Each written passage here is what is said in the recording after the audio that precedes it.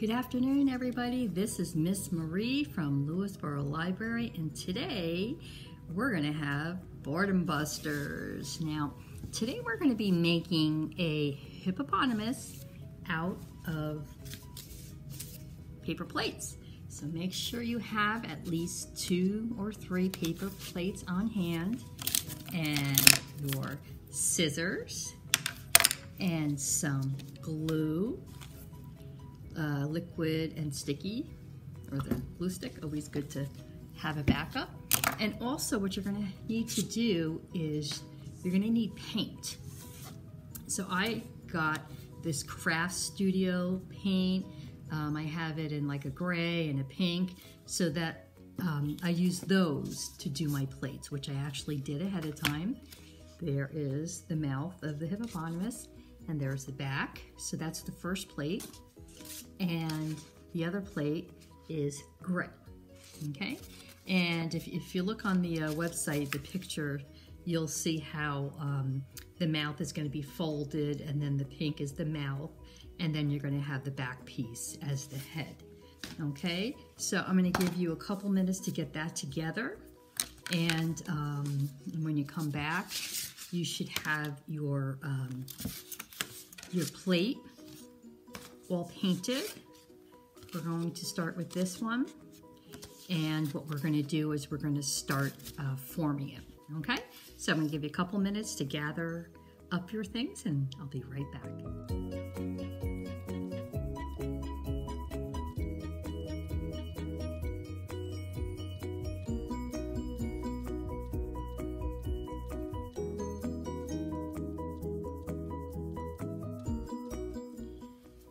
Okay, welcome back, everybody. You should have all your supplies and also your paint. You're going to need paintbrush. I have a little sponge here and my paintbrush. So what you're going to want to do, make sure you put like a shirt over yourself or an apron, because it gets really messy when we're painting. So the first plate you want to do is you want to do the double-sided plate, okay? So you're going to paint one side pink, which is what I did, and the other side you're going to paint gray, okay? And if for some reason you don't have the paint on hand, you can use markers or crayons or construction paper with that color, okay? So you want to do the first plate first, and then the second plate, just the gray. Alrighty, mine kind of dried for the last couple hours, so it got a little mushy, so you want to give it time to dry. That's why I'm doing this Boredom Busters in segments now, so that you can stop and go and follow me as I go through it.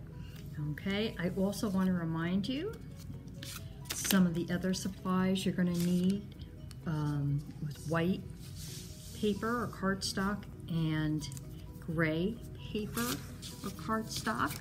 You want to have just a little bit of those. You actually just need a tiny bit, because what you're going to do is you're going to make the hippo's ears, and you're going to make the hippo's little, I think it's a little tusk, or the little teeth. Okay, so you're going to make 2 of these.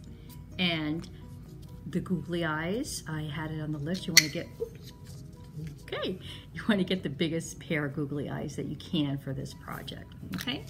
So you want to do your painting, let it dry, and while you're letting that dry, you're going to cut out 2 little hippopotamus ears, about that size, and 2 teeth, or 1 tooth, 2 of them, for the hippo's teeth.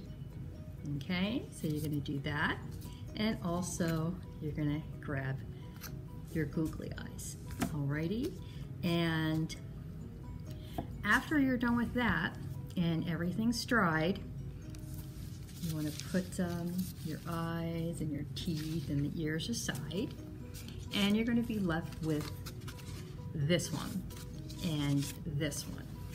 Okay, now hold on, let me pull up a picture of the hippopotamus I have. Okay, and it should look something like that. You see how the paper plate is actually shaped? What you want to do is once you've painted it, you could do it before you paint it, but I honestly didn't have much time to do that. So I'm going to do it now. So what I'm going to do is trace out an oval. Again, it's probably better to do it, let me try doing it on the empty one. Probably better to draw it from the plate. And what you want to do is just make it like an oval. Not really doing this good. It's hard to draw on a plate, but you kind of want to make it oval like that, and then cut it out.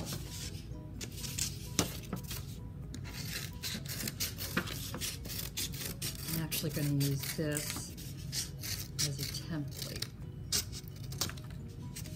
Okay, isn't that funny? Template plate. Okay, a little afternoon humor. Okay, so,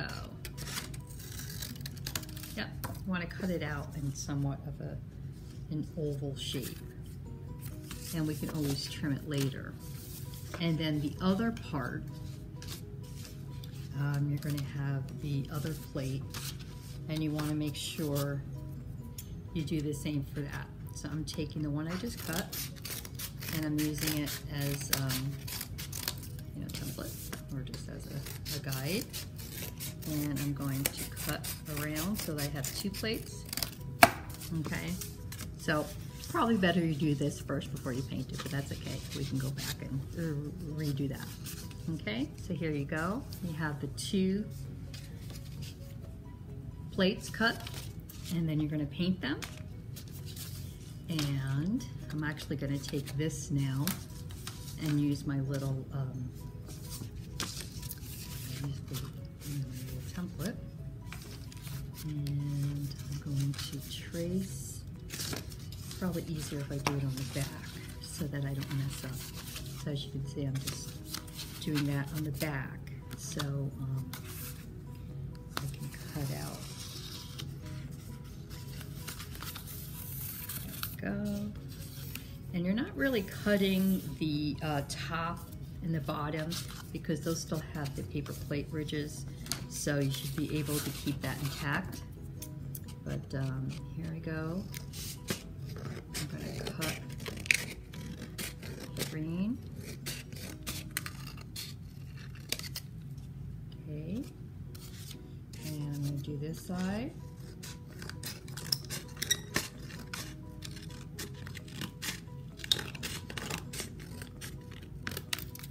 Okay, doesn't really look perfect, but we will get it where it needs to be. Now this is going to be the hippo's, the back of the head. And so what I need to do now is to trace the inside plate. Okay, so I'm going to trace the inside plate, which is the pink for the inside of the hippo's mouth. I'm going to trace that.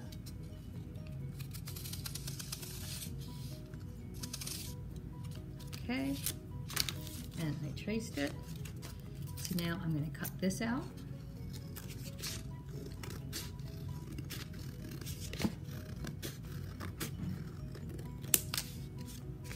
Okay, and then I'm going to go around here and cut that. Okay, so now I have two plates. This is going to be the head, and this is going to be the mouth.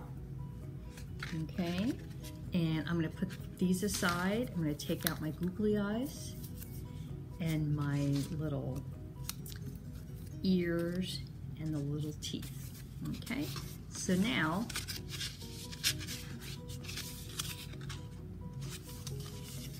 I have this plate and that plate. So I have the double one here in front and that plate. Okay, and what I want to do is I'm going to fold it.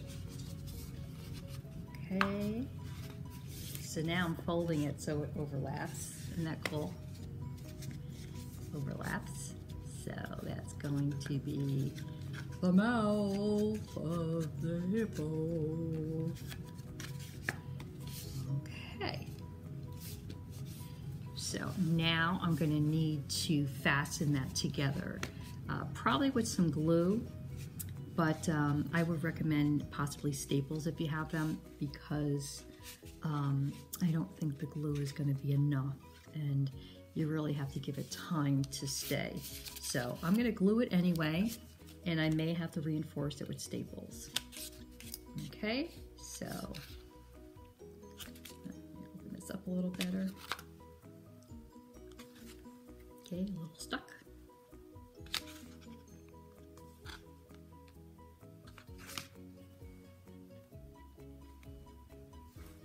Okay, sometimes the glue gets a little bit stuck, and we usually have to take a pin to open it up. I think I got that. Okay, so let's see if this will work now. Oh yeah, I'm putting a lot of glue in there.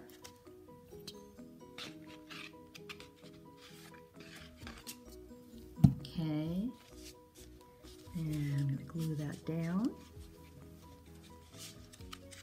Hello there, everyone. How are you today?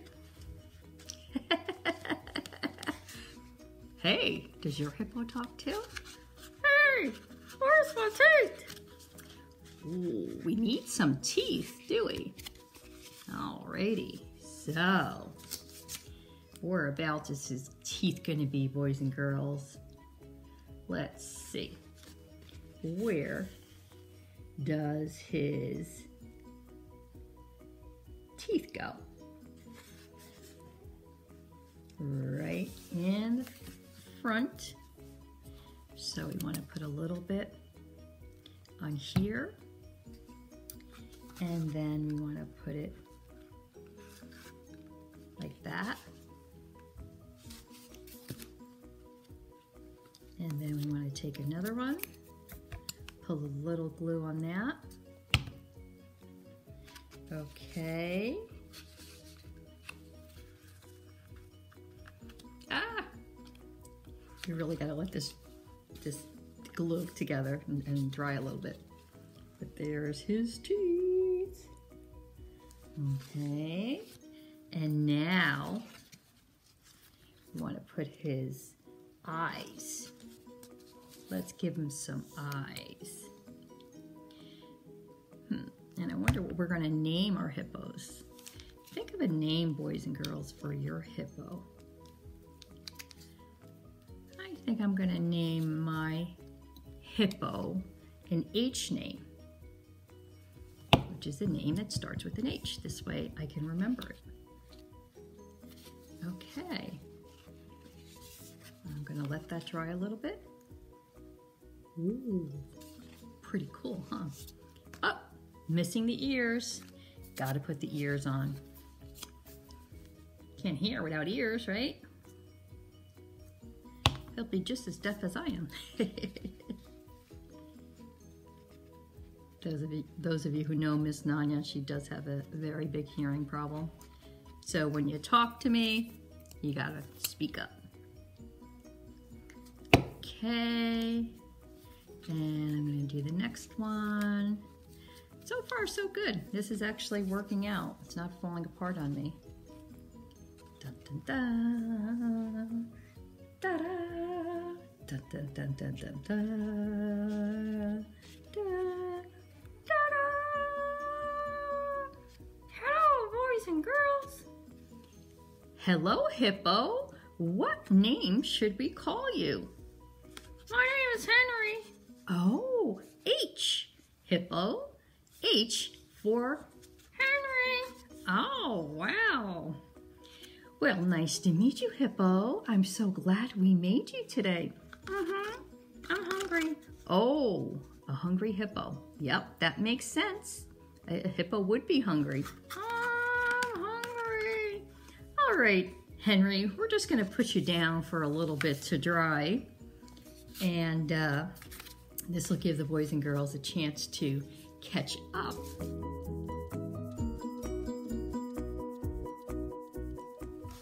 Okay, I hope you had fun making this hippopotamus, but before we go today, I want to do a little fact and fiction about hippos. Alrighty, this book says hippos are huge, so we know hippos are very, very big animals. And what else do you want to know today about hippos? Well, they're huge. Pretty much like an elephant big, and has the biggest mouth of any animal except a whale. Okay, look at that. They have razor sharp teeth. Look at that, it's eating an alligator. And do you know they don't really swim? No, they kind of just dive. Look at it back there, just diving. And they glide. And they dance on their tippy toes, and they pretty much just kick their feet. And then they rise to the surface, and they take some water, and of course they like to spit it out. Spat! What a mess. Wow, and they also roar. They're animals that roar. And then here's some baby hippos, look at that. Baby hippos, and they're also like the big hippos, and they like to go on the surface too. Yup, hippos are huge, everybody. So if you'd like to check this book out, it'll be here near the Storytime area. You're more than welcome to come in and check that one out. And also, how many of you like poems? Well, this is by Jack Prelutsky. He is a very funny poet, and he put this book together. It's called I've Lost My Hippopotamus. Oh my goodness. Wouldn't that be terrible to lose a hippopotamus? How could you lose a hippopotamus? Well, let's listen to the poem. I've lost my hippopotamus. The situation's weird. 1 minute she was next to me, then poof, she disappeared. It's hard to lose a hippo, for a hippo's truly huge. I'm sensing something fishy, some unsavory subterfuge. I've searched and searched with no success. I've yet to find a clue to her status or location. I'm unsure of what to do. If you spot a hippopotamus where usually there's none, please let me know. The odds are good you found my missing one. And I want to show you the picture. Where's the hippopotamus, boys and girls? She didn't lose her hippopotamus. He was right under the bed the whole time. Isn't that silly, boys and girls? And don't forget, we have regular books on hippos. If you want to learn more about these wonderful creatures, you can come by and check out the books that I'll have on display. And you'll learn more about hippos. All right, boys and girls, are you ready to say goodbye? Goodbye, boys and girls. This is Henry. What did you name your hippo? Oh, I'd love it if you let me know and share it with me. Have a good day, everyone. All right, guys, I hope you enjoyed this craft, and I'll be back on Thursday with another animal craft. Bye for now.